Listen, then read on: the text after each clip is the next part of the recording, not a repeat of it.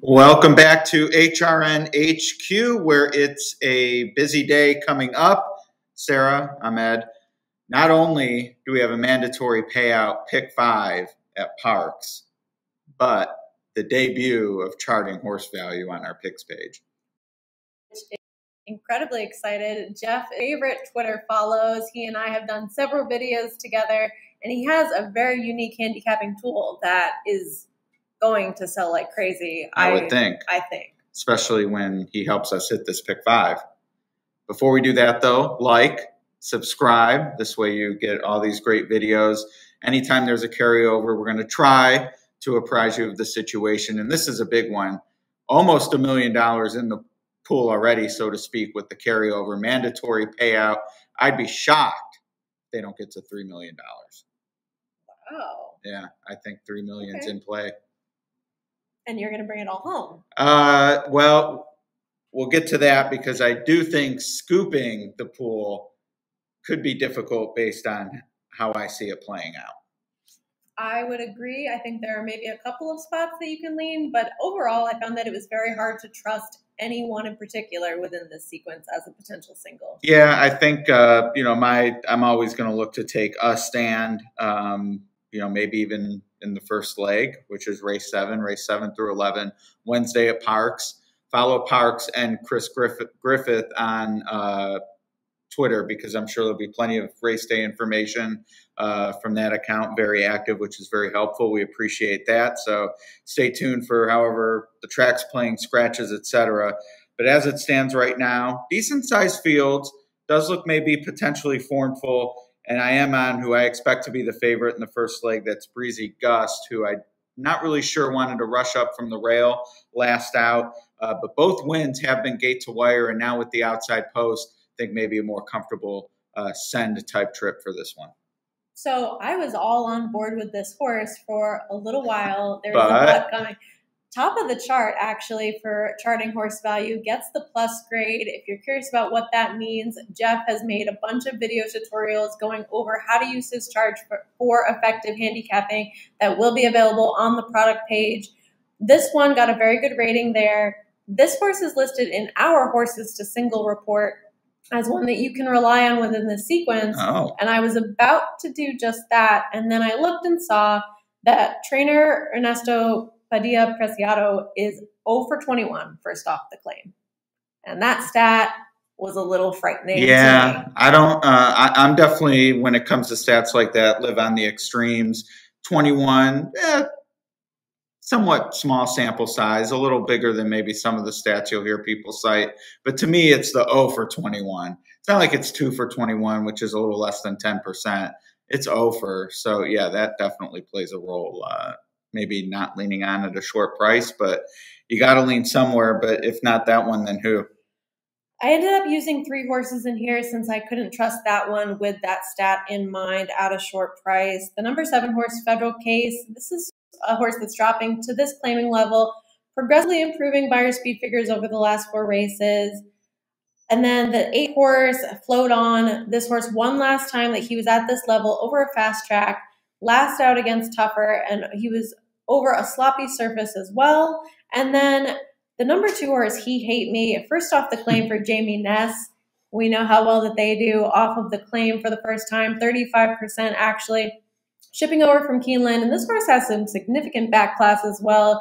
If you go back in the PPs, you can see a third to Vacoma in 2020 in the Sir Shackleton Stakes. So I went 3 deep to try to beat the likely favorite, just because that stat really raised a red flag to me. Understandable. All right. This is definitely a multi-ticket approach, I think, because there's nowhere I want to totally lean. I do think Breezy Gust will be a single on a ticket, and then if that doesn't work out, I'll need to have a single somewhere else, which we'll get to. I would say the second leg is the one that confounded me the most. Right now, I just have 1-4, and I'm going to punt because there's some other pieces of data I like to look at that are not yet available. Certainly follow social media and stuff. We'll update, but that's who I'm leaning on. But I saw this leg as the most wide open. I would agree, since I'm on 3 totally different horses. There you go. That's 5 total of the, what is there, 10? Yep. Yeah. So I guess this is a spread race for sure. The number 7 horse is the projected pace leader in our Horse Racing Nation pace report. This is projected to be a very slow pace. So I wanted this one to be in front early if the pace is going to be fairly moderate. This horse has been consistent lately, has a win in 3 seconds from the last 4 starts total. And then with the number 3, 2 Princes, this was one I wanted to use because I feel like there could potentially be some upside with this horse making a couple of changes. Hasn't shortened up in distance in a long time, October 11th in 2020 in his second start to be exact. This is the lowest level he has ever faced, and he is second off the claim for the previously mentioned trainer who is 0 for 21 first off the claim. So second off the claim, maybe they're going to be firing a little bit better than they would be first off. And then the 9 horse, whose name is great, just A. Is it A or I? I like A much better, and I don't want to be corrected if it's I won't say a word then. Well, I already did, but I won't say any more words. I'll forget all about it. Lightly raced compared to some others in this field, does come in off the maiden win for 10,000, now dropping to the 7,500 level. And this trainer is 24% with horses having won their last start, so is capable of getting back-to-back wins going. All right. Well, we do agree spread. Do not agree maybe on the most likely contenders. One of mine was the favorite, though, which if I dig in more and see it, yeah, this is a spread race. That's going to be an easy toss for me regardless. I do think leg 3, race 9, for me, maybe the most likely winner of the sequence. That's number 6, Instinctive, which is no secret, 8-5 on the morning line. But second off the layoff and has a win at the course and distance. And I just think is faster than the rest of these based on what I've seen so far. Ideally drawn for the 7.5. I really wouldn't want to be on the far outside, which we have some data to look at from the Track Trends tool. But Instinctive to me, absolutely going to be a pillar on at least one of my tickets. Well, the Horses to Single report agrees with you. This was the second one in the sequence that it suggested. This horse, like you said, coming in the second time after a layoff, after finishing second last time out. That was at a huge price, 32-1 behind Classic Colors. Like you said, all great things to like. Another trainer stat that I found, trainer Michael Moore, 0 for 20, second off the 45 to 180 day layoffs. What are you going to do? I think, I mean, that's not great, but not enough. I feel like this particular stat with the second off the layoff, I'd really want to see, I guess, what the 20 did in the previous start. But I mean, I just look at the numbers and say, does that stat mean they all go backwards second off? I mean, if that were the case, then that'd be a big pause. I'm sticking with this one for sure. I think Breezy Gust has, because off the claim, there's things going on there. Right. New barn, new feed, new regimen. Just maybe takes a start to get in that groove. Second off the layoff, I could more easily argue, anecdotally, admittedly, that just kind of happenstance of what happens in the next start. I mean, if you're gangbusters first off, and that's when you break your maiden or go through the N2L or N1X class, well, you're stepping up next time. Right. So I would expect that to be tougher. So obviously making excuses ahead of time, but this horse does look tough. I agree. And this is one that I was going to keep on my ticket, mainly just because it was hard to find a viable alternative. And it was like, if you don't like this horse, where else are you really going to go in this field? Right. So I would add the number 10, Natoma. But this one has questions to answer too. This horse has been off since August of 2021.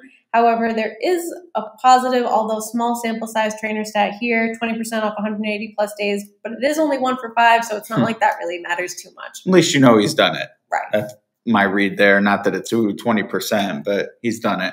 Leg 4, the penultimate. Always use that word when you get the chance. This is maybe where I personally think some opportunity for value, at least based on the morning line. Number 1, Super Comet, is 5-1. Do wish there were a little more pace in here. It seems like even the ones with the better pace ratings aren't necessarily front runners by nature. Someone's going to have to be on the lead. I'm kind of interested, maybe even from the rail, if this one could end up being in that spot. If this were a Churchill Downs race with that rail, I'd be loving it and saying, yeah, this is the time to go. Not really sure that's how Parx plays. Don't know enough about how the jockey colony makes moves like that. All that to say, though, 5-1, I do think is the right price. So Super Comment Super Comet, one of the ones I'm looking forward to, hopefully getting home at $10 plus. I did look at this horse a little bit, and I like everything that you're saying. I did go in a different direction, though. The number 4 horse is our projected pace leader and shows up very favorably on our sire moves report. Sire Munnings, 15% with turf sprinters, but 19% with dirt sprinters. However, the Horse Racing Nation impact number, we're jumping from 4% to 11%, so a better bet, and also likely to be on the lead. So I definitely wanted to use the 4 horse in here, Vulcan. Number 7, Fast Breaking Cash, first off the claim for Jamie Ness, like we talked about already. That's a fire move. We want to include those horses. And then the number 2, Press My Bets, in for the $40,000 tag for the first time in 17 career starts. So this is the lowest level that one has faced. Admittedly, kind of some shorter prices, but the highest price in the morning line in here is 10-1. So it seems as though all of these horses, you could kind of go in any direction. Yeah, with the shortish field, and it does seem compact in terms of how the morning line maker thinks it'll be bet. To me, this is where I would be more inclined to make a stand versus a huge spread, because even with the big spread, you're not really going to catch a true separator. Right. They're all going to be on various combinations of tickets. So did you mention the 2? I did. Yeah, Press My Bets. Okay, that was actually the one I thought could be on the lead. Really? Yeah. Well, the Horse Racing Nation pace report says no, it's 2 or 4 for sure. So I don't mean to say, yeah, it's going to be the 2, but I think it'll be one of those 2, which makes either interesting in my mind. Right. But the 4 is the bigger price. Man, not really. They're all around each other. And a pace projector isn't a guarantee, of course. Of course. It's just a projection, which has some percentage of being right, like a poll. Final leg, number 4 is who I look to. And I would say of the 3 horses I've talked about, this being the 3rd, that I'll be looking to single in some fashion on various tickets, I'd rank this one 2nd. I do think Instinctive most likely winner.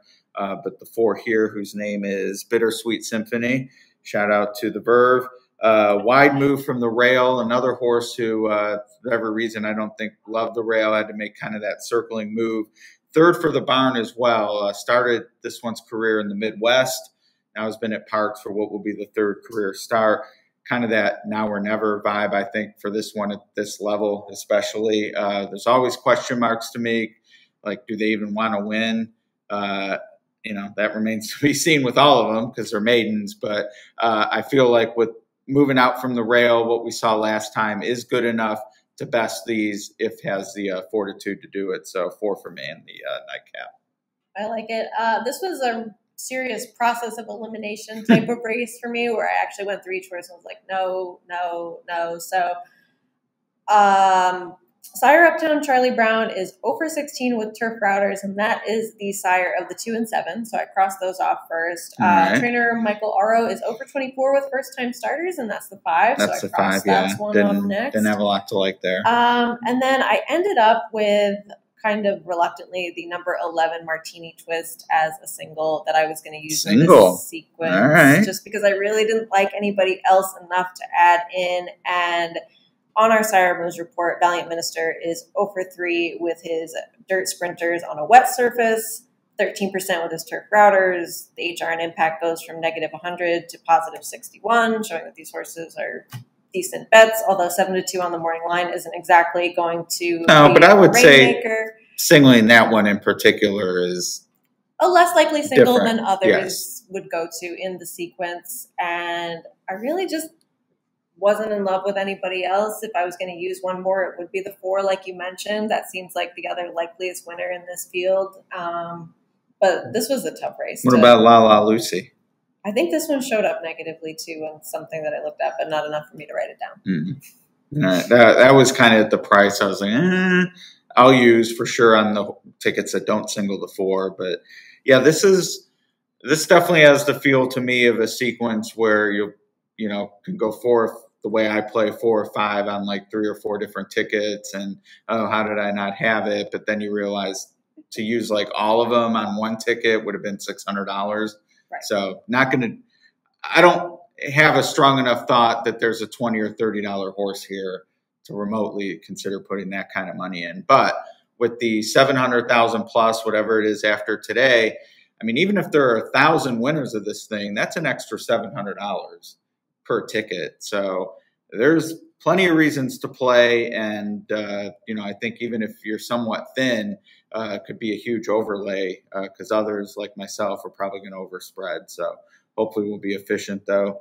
One last time, we're going to put our tickets up once they're finalized. But one last time, 11's your single in the last, you would say? Yep, and race 7, I'll just read through it so everybody gets an idea. I'm 2, 7, 8, race 8, 3, 7, 9, race 9, 6, 10, race 10, 2, 4, and 7. And then in the nightcap, race 11, the 11. That's a $27 ticket. That's doable. Affordable. That's affordable. $27. Not sure what mine will be yet because I really want to dig in a little bit more to leg 2 in particular, but certainly see myself needing at least one of the 9 in race 7, the 6 in race 9, or the 4 in race 11 to win. That's my strategy. Well, you'll tweet it out once you've finalized. Absolutely. The grid. The grid. The grid. All right, 11 race card ends. That mandatory payout pick 5, trading horse value now available at picks.horseracing.com. Like, subscribe if you haven't already, but of course you have. And we'll be back for, I don't know, the Pennine Ridge. Something soon. Something soon. If not that, of course, we'll do another post draw with the Belmont Stakes coming up. Absolutely. Plus the hardcore. So much to look forward to next week. Very much so. All right, that's it for now. Thank you, Sarah. Good luck to everyone. Big Philly 5, mandatory payout. Good luck.